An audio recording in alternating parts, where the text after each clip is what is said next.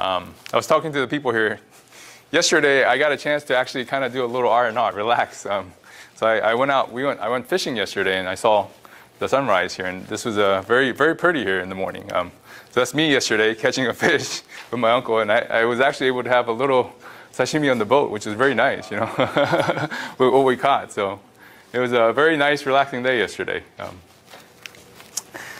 So me, a little bit about me. I graduated from IU Dental School in '05, and I just been doing a lot of CE courses to train myself to get to a level where I'm at right now. And I currently have 3 practices. I live in Indiana, so if you guys don't know where that's at, it's near Chicago, and it's about 3 hours away south from Chicago. And I have 3 practices up there, and I have a couple of associates that help me run those practices. I teach courses for IADI, which is the International Academy of Dental Implantology. I also teach courses with Hyacin, which is another implant company, and I'm also here at One Day Implants. And as I said, you know, like, education is endless. I think I learn from the people that I teach with, and it's just our field is just constantly evolving and changing. And so because of that, I think education is continuous. And I mentioned this earlier, that you have to keep up with what's changing. And technology is getting better and better, and it's evolving. Like, we have CT scans and stuff like this, and so things are constantly changing. So what's in it for 2022? You know, what's dentistry like in 2023, right? So, I mean, we had, you know, technology has changed, right? We went from the old flip phone styles to our iPhones now, and iPhone has, now it's up to 13, whatever. It's like 1, 2, 3. So many generations of iPhones, right? It's constantly evolving. So, I mean, we need to evolve. I mean, we have to change, right? We can't stay with our old technology. So, I mean, there's still a lot of offices that still take film-based x-rays, you know, film-based PAs, film-based panels. But we need to get, everything's changing from film to digital, right? And there's another step. I mean, we're also evolving to the latest and greatest, which is CBCT scans, right? And so somebody from RayScan, right, is going to talk about CBCTs? Right. Yeah. They wanted to do. You guys wanted to do it quick, right? So CBCT, yeah, it's important. It's very important because we cannot see a lot of the structures, a lot of the vital structures like nerves, sinus, undercuts, whatever in the bone without this valuable information. And so these days, I don't like to do implants without this information, basically. I think it's vital for success. Like, back in the days when I came out of dental school, we didn't have this. And so it was like the flip phone style. We would have to bone map. We would numb the patient, and you kind of feel for where the bone is, basically. And so you're guesstimating where the nerve is sometimes because you can't see it all the time, you know. But nowadays, we see everything. You can even see the bone density with the CBCT.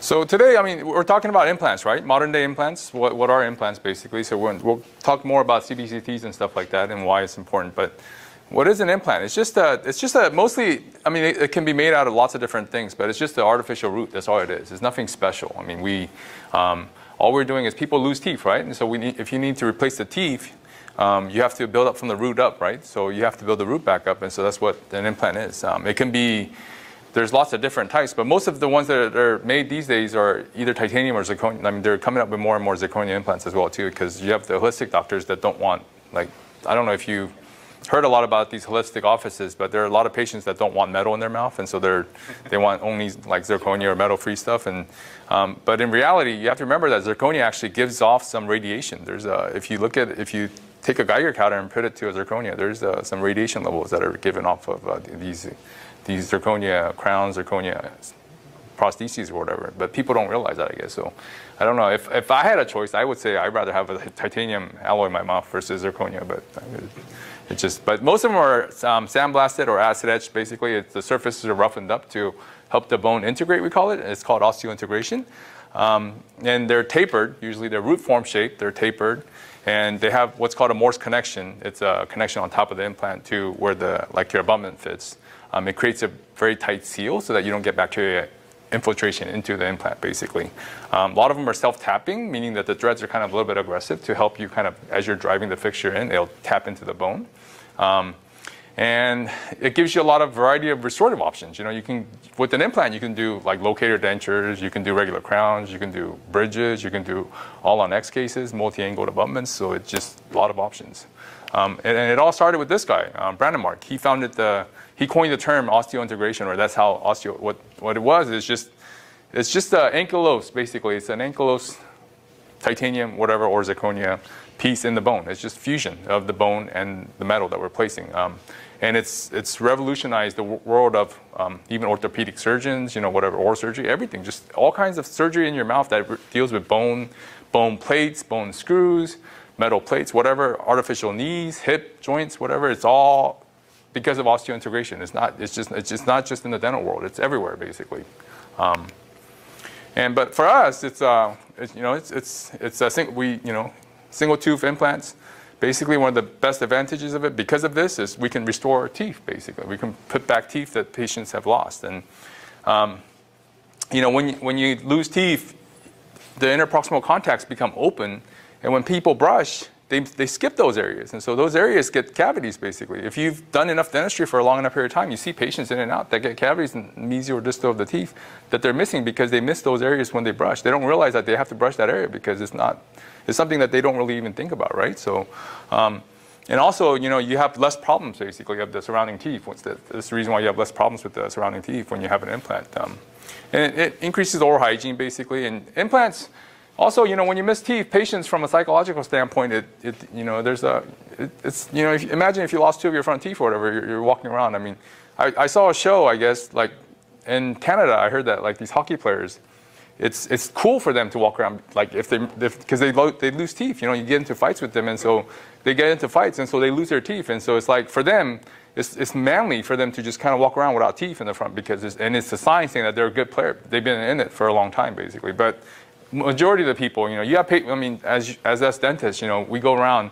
If a patient ends up losing their front teeth, it's like, what am I going to do about this? Am I going to leave your office without this tooth here or whatever, you know? So we have to find a restorative option that's like immediately there for them if they end up losing a tooth, right? So that's the benefit of implants. You know, you can do like an immediate implant placement, and then you can temporize, just get them out of occlusion basically so they can go home with the tooth. There's a lot of benefits. And so, like your partial dentures or, you know, complete dentures or whatever, a lot of the patients don't realize this, but you get bone resorption. If you lose it, I mean, if you don't use it, you lose it basically, and if you don't have it, you lose it as well too. So if you lose teeth, you lose bone, you lose. I mean, and you know, I get patients that are like 20-year-olds that come to me, say, "Can you take out all my teeth? I want dentures." I'm like, do you realize what happens to you if you? I mean, you might get immediate pretty teeth, but you're bite force. You know, so this is my denture patients. I say, you have your natural teeth.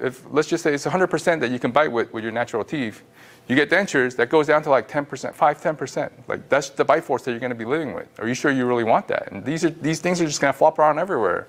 And with time, they're going to flop around even more because you're going to lose more bone, more gums. They're not going to seal.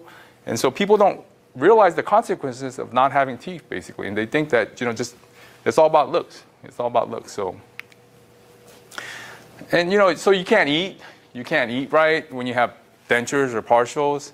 When you don't eat right, your health declines. And so, perfect example, like my grandfather, he just turned 99, just like a couple of days ago. They celebrated his birthday. They live up in Sacramento. So, but anyways, I think it was like when he was like 91 or 90 years old.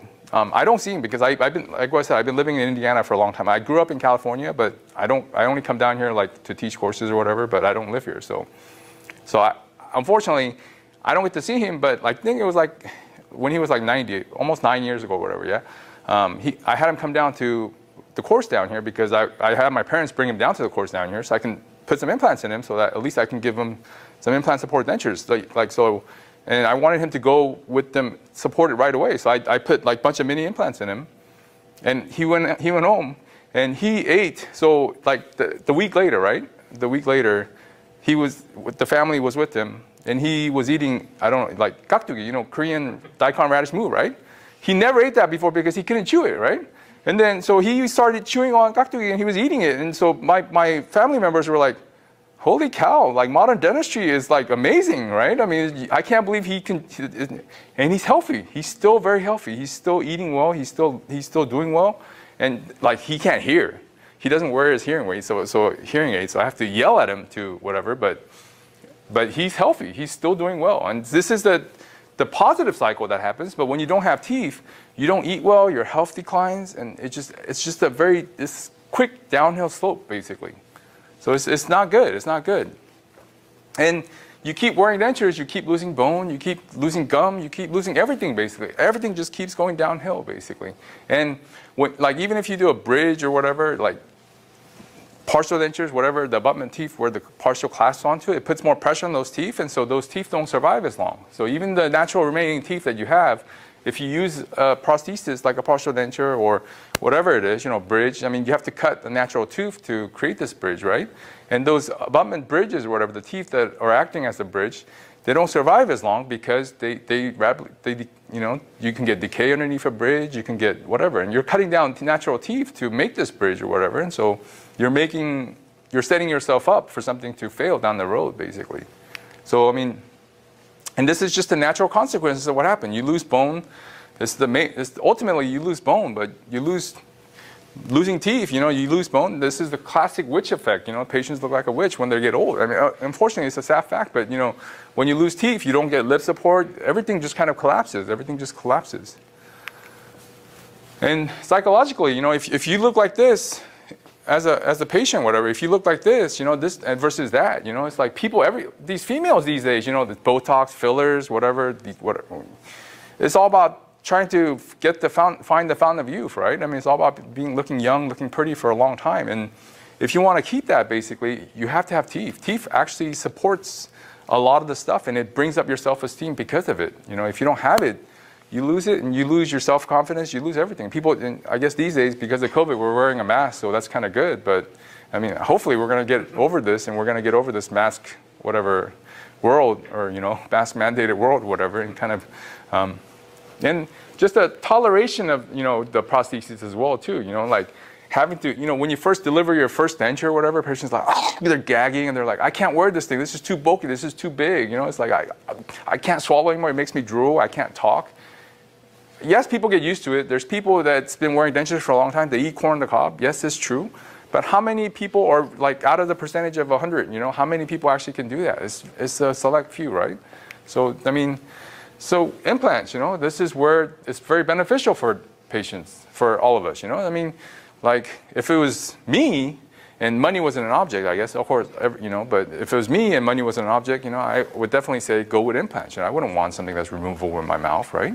And so there's lots of different options, like you have single implants, you have multiple implant bridges or whatever, and then you have these all on X cases or whatever, all on 4, 5, 6, 7, 8, 12, whatever implants you want to put in there, basically. So there's a lot of different options, So, I mean, as I said, conventional bridge, you have to cut down natural teeth. I mean, why? I mean, I always, and it should be the standard. This is like the new standard of care. You should, if a patient ends up losing a tooth, you should present them with an option of an implant, not a bridge or not like a partial or not a Nesbitt partial, whatever it is.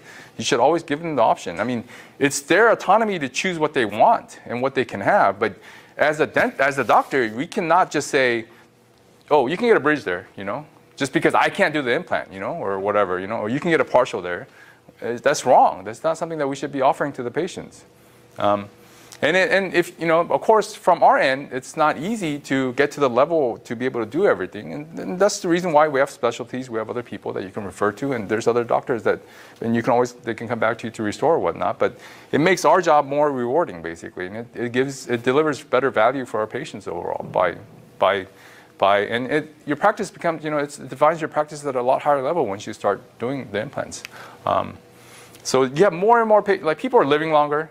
People are just they're living longer. The healthcare is getting better, right? And so this is an old data. This is like 240. I think it's probably like more like 340 million or 400 million now, or whatever. I mean, yes, we lost almost 1 million people due to COVID in the U.S. alone, or whatever. But it's still a huge number of people that are missing teeth, and it's just constantly going up. But still, even to this day, most GPs are not placing implants. Most GPs are not placing implants because they're afraid. They're just afraid of doing it, and they don't want to invest the time and the energy and the money because unfortunately, life gets busy. I mean, things get busy in life, and so it's hard to do. But this is the fact. This rule, 80-20 rule, applies everywhere. You know, it's like, 20% of the population floss their teeth, basically. You know, so that's the reason why they have healthy teeth or whatever. But I would say majority of the patients don't floss their teeth. And so as dentists, we tell our patients, you should floss, but it doesn't matter how many times you tell them. I mean, if they did, if 80% of the patient floss their teeth, I think we kind of be out of business in a way, right? I mean, so it's a good thing that it's only 20% of the population that are flossing their teeth. It keeps us kind of busy and it helps us make money, basically. This is an old data too, but it's like 35 to 44-year-olds, you know, like 69, 70% of them have lost their teeth, a single tooth or whatnot. And it's just climbing and climbing, because the population is it's not shrinking, it's getting bigger. The population is getting bigger and people are living longer. So this data is just it's gonna keep going up and up. And so from a productivity standpoint, and the patient population or pool standpoint, it's just gonna get bigger and bigger and bigger, basically. And if the patients have known, let's just say, once again, we take the money out of the fact. If patients have known, like the 20-year-old I talked about, if they come in saying, I want all my teeth taken, I want dentures, but they don't realize this. They don't realize this is what happens to them once you lose teeth. If they know, if they are able to see this picture, they're like, I don't want that. Like, who would say they want that, right?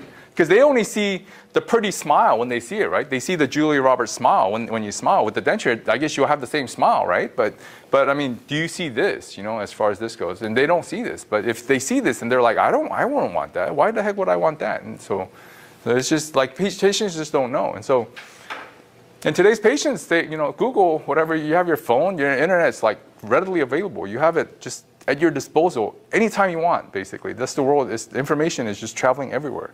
And so, I mean, you don't have to tell the patients about this. They just already know, because they do their research.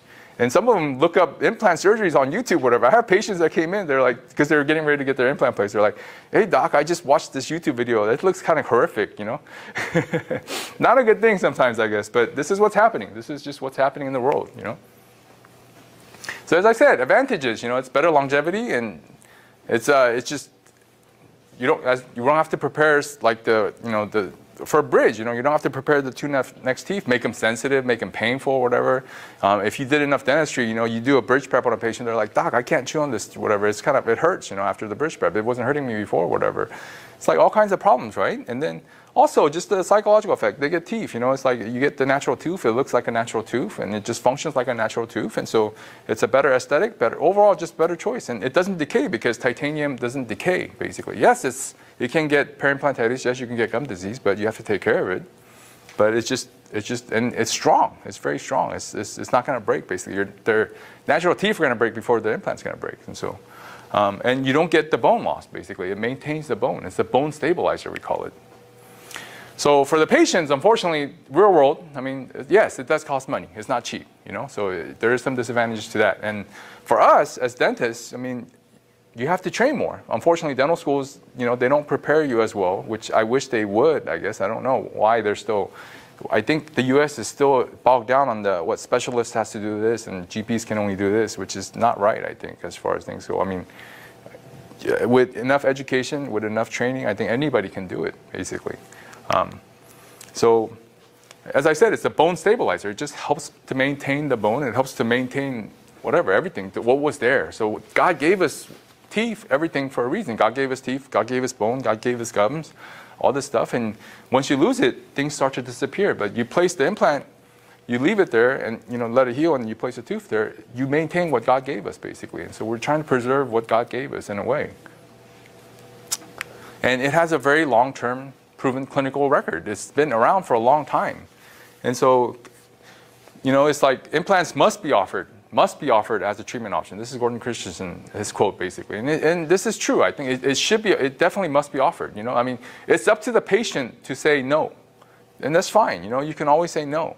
But you have to offer the choice. You can't just say, just because we can't do it or something, you can't do it. You can't just say, oh, you know, you should get a bridge here, or you should get a partial denture here, just because I'm not confident in doing it, whatever. Or, you know, you don't want to lose the patient. You don't want to have you know, you don't want to lose the production, whatever, because, you know, they're going to have to go somewhere else to do it, whatever. That's not right, basically. And it's very successful. This is an old data. It says 97%, but I would say it's more like 98, 99%. So, I mean, out of 100 cases, you might get 2 or 3 failures. And yes, sometimes, I mean, in the world, crap happens. I mean, no matter how good of a stuff, you know, how whatever best job you've done, it can fail. Things can fail. But is it the end of the world? No. I mean, if it fails, we can always replace, you know, take it out, clean it out, whatever, do bone graft and replace when needed, basically. But it can fail. But there's a high success rate. Once it's in there, if you follow the basic principles and you follow the basic guidelines, the implants has a very high success rate, basically. So, I mean, as I said earlier, you know, back to the same thing, you know, 20% of endodontically treated teeth lost in 5 years. This is from JADA, basically. Lifespan of a 3-unit bridge is 10 to 15 years. I mean, you've seen 3-unit bridges where you get secondary decay underneath the bridge, abutment, crown, whatever, and it fails, basically. It just happens. You see it day in, day out. When you see enough patients, you know, with dentistry that we do every day, this is clinically, we see this all the time, basically. And then we have more and more baby boomers that are suffering from missing teeth because the population, you know, and the population is just growing. It's not just the baby boomers, but you have the generation X, Y, Z, whatever it is, all these whatever generations there are out there. And it's just growing. It's growing. It's constantly growing, right? So how do we dentists, as dentists, achieve these goals, right? And so this is where education becomes important. You have to learn. You have to keep up with what's today changing. You learn, because you learned the technique once doesn't mean that you know it all. Because it's, as I said earlier, CBCT technology is changing. I studied from film-based dentistry. You know, that was just what was available back in the days. And then we went to digital, and then now we're up to a more advanced level of digital dentistry. And so it's just constantly evolving. So we have to keep up with the changings of our dentistry, basically. And unfortunately, yeah, you have to invest the money and time. It's just one of those things. You have to do it. You can't expect somebody to take a weekend course and just know everything and say, oh, I'm going to start placing implants like, you know, like I'm going to do all on X cases tomorrow or whatever. No, that's not the way how you should approach it, basically. But I mean, you take the steps. It's a journey. So I call it a journey, and I am still learning. I feel like I learn every day. I meet new doctors. I meet you guys. I pick your brains. I get information from you guys, and I learn new stuff. There's stuff that I don't know. There's stuff that you guys know. There's stuff that I know that you guys don't know. Whatever. It's just back and forth like a ping pong, just back and forth. We feed off each other, basically. And I think it's a great way to learn, you know.